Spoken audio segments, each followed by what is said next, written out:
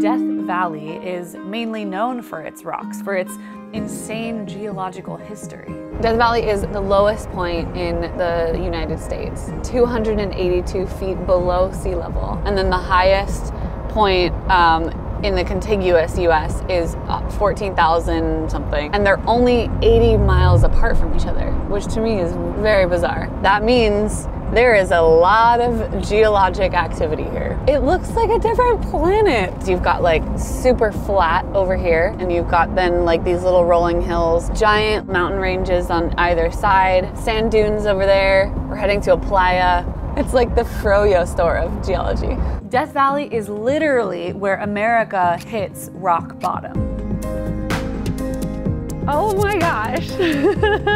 Have you seen the tracks yet? No. Come!